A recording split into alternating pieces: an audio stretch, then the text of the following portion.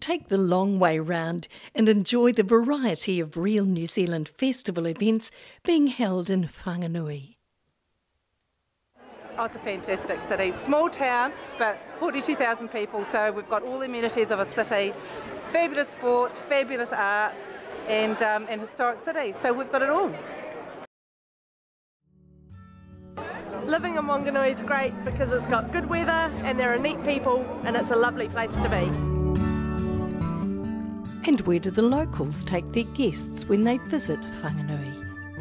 Oh, we go to the lake, I take them down the main street, the museum, the river's really good with the Waimarie steamboat.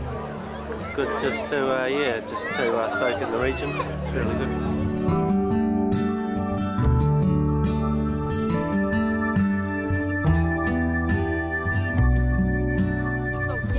The river, we have the jewel in the crown in terms of the Whanganui River, and there is so much entertainment, there is so much activity that you can do on the Whanganui River that you have to come here and experience it for yourself.